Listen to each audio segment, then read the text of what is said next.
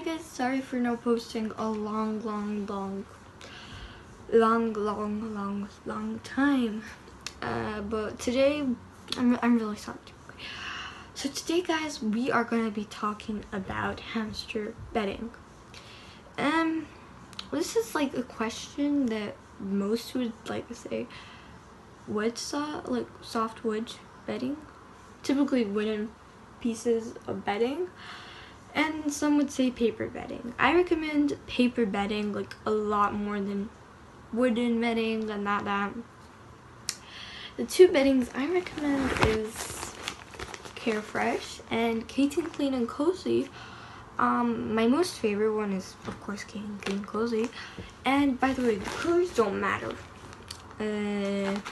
because hamsters don't see like humans, and typically they don't see the color.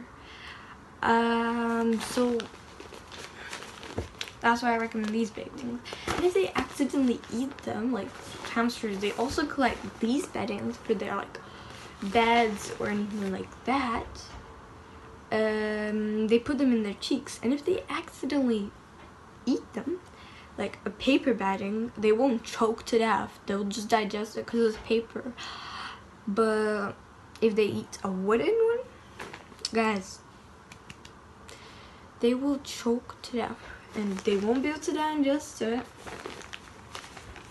Next thing I'm going to talk about is paper shreddings. Paper shreddings are of course parts of beddings, and this can be used during a taming process. Like this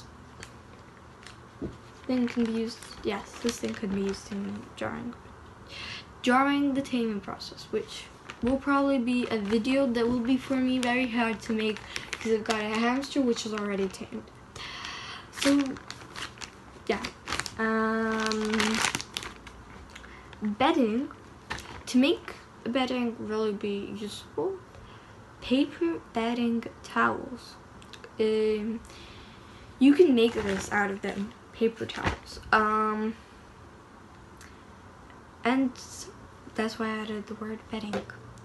So typically you could just wipe it against yourself, like, you know, and then make it paper shreddings, and then just put it somewhere in the enclosure of the hamster cage, and they'll probably just take it in their cheeks or take it to their bedding or nest, and then they will get used to the smell and recognize that you have the smell, the exact same smell, and they'll be like, whoa. Yeah. Next thing I'm going to talk is about carriers. Carriers are really important, especially how much bedding you put in them.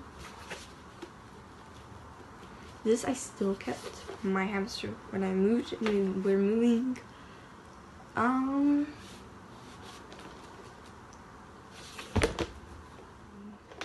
It's typically you don't need to put like a little bedding. Like, can like just a hamster can walk. Let's say this much. A hamster can already walk on it. You're like, yeah, that's enough. But digging, they need to dig. They need to hide because they're scared. That's why you have to put like somewhere. I put up to here. So typically this whole area is my hamster area, digging area. Because if I put it even more, the bedding will just flying out. Of course, somehow wondrous movement, my hamster has done this. And if you don't know what it is, he put food in there. That's why I have to clear it out and just get out the food. See you later in my next videos.